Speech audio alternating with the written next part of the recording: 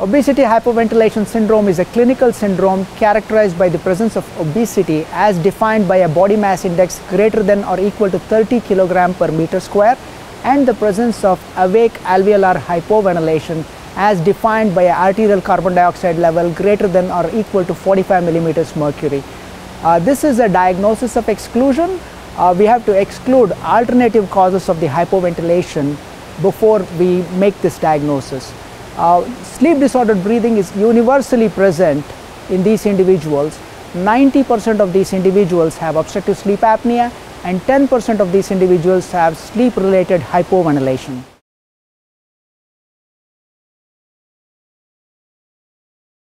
Patients with obesity hypoventilation syndrome present with snoring, witnessed apneas, daytime hypersomnia and morning headaches.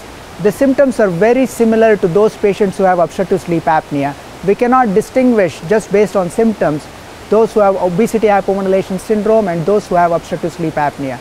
Some of the clues on physical exam towards the presence of obesity hypoventilation syndrome would be the presence of lower extremity edema and also a documentation of a lower oxygen saturation as measured by pulse oximetry.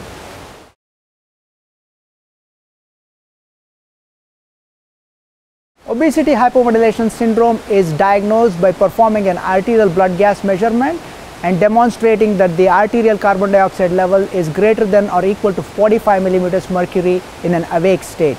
Typically, we also do a sleep studies in these individuals, mainly to demonstrate the presence of sleep disordered breathing.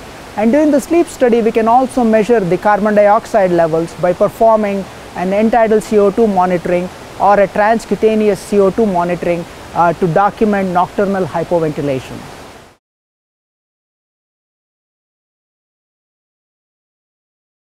Patients with obesity hypoventilation syndrome have more systemic inflammation, they have more endothelial dysfunction and more insulin resistance compared to obese subjects.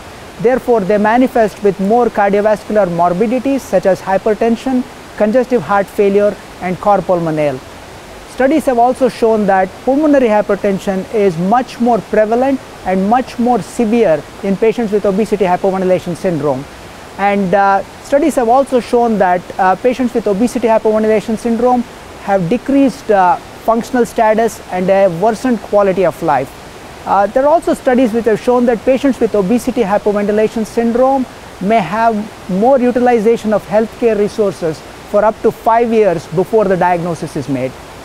Studies have also shown that there is an increased mortality in patients with obesity hypoventilation syndrome.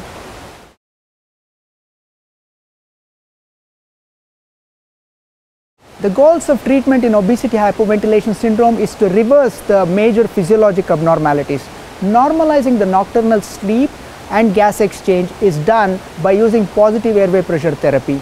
In patients with obesity hypoventilation syndrome who also have obstructive sleep apnea, studies have used continuous positive airway pressure, bilevel positive airway pressure and bilevel positive airway pressure with average volume assured pressure support modes. All of these modalities of positive airway pressure therapy have been shown to normalize the daytime hypercapnia and improve the symptoms equally well.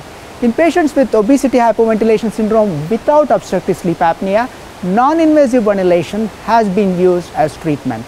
Long-term studies of positive airway pressure therapy have shown an improved mortality in patients with obesity hypoventilation syndrome.